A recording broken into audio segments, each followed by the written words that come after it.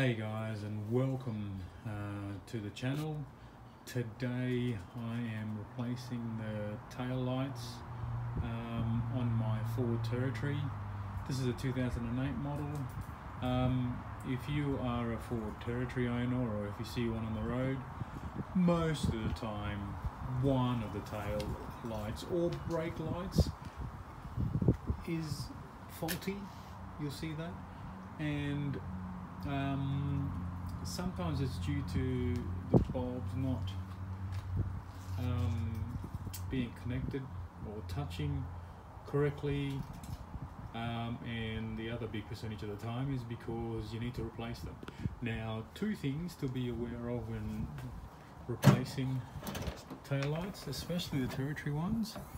A mechanic friend of mine said that when you're replacing the Territory tail lights, you need to do both sides at the same time.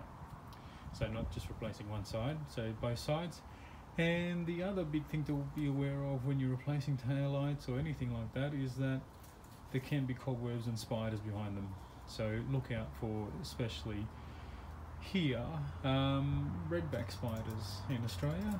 Be careful of that. I almost got bitten by one once. So if that happens, go to the hospital. Okay, anyway guys, let's get started.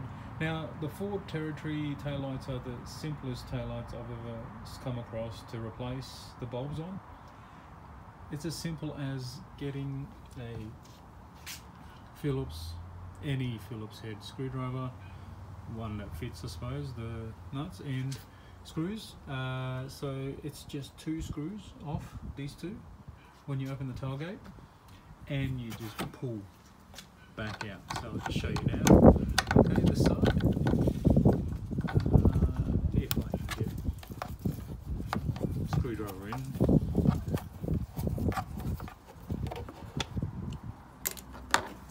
As always, don't lose the screws. Glad these are standard screws, because most of the Ford Territories have inside the car, you'll notice they have the hex, I forget what they're called now. Anyway, digress. So once you've got those two screws out, simple case of dropping it like that. That's how easy it is. That's how easy it is, and that's the cobwebs I'm talking about. So just be careful. Essentially, it's those two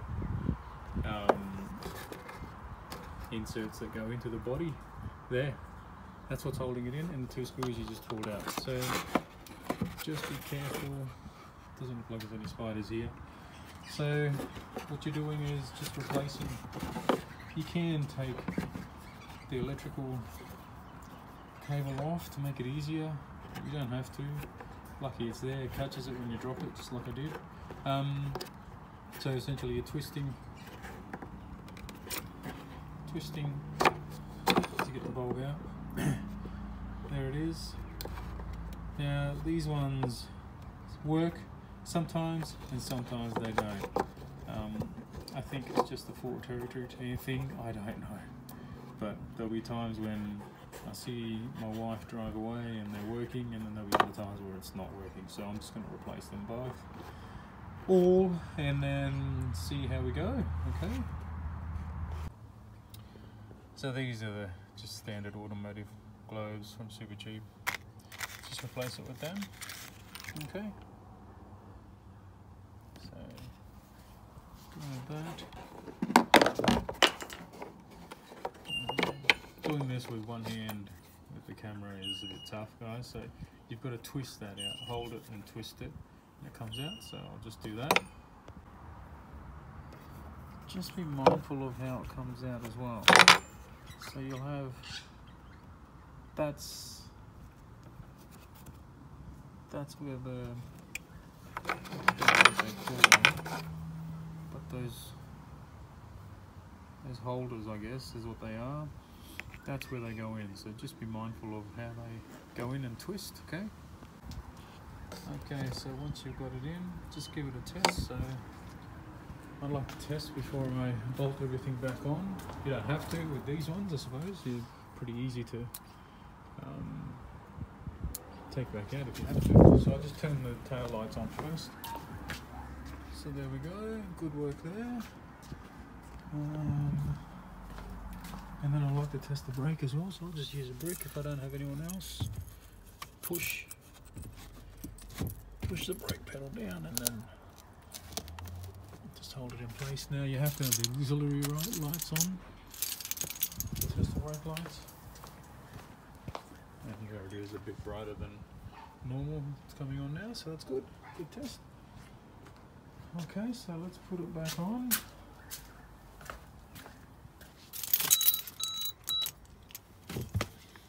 Okay, so it's putting it back in.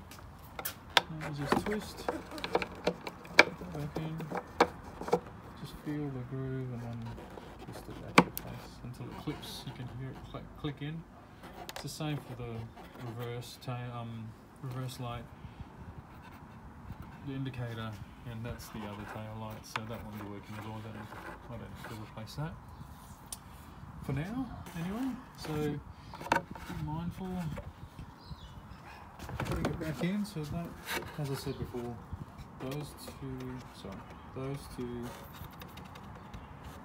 knobs marry up with those holes in the body, so essentially you're going just pushing back in until you hear it click again, and then you screwing back your screws. So you just, with these, you just got to make sure it matches up again there. Okay, just make sure you lift the tail light up to get the screwdriver in, matches up with the hole, and put that one in. And then the second one.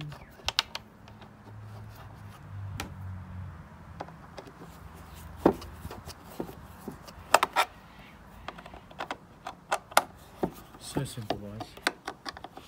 Even I can do it. Alright, just make sure they're in correctly. And there you go. That's how you replace the tail lights on a Ford Territory. Until next time, guys, catch ya.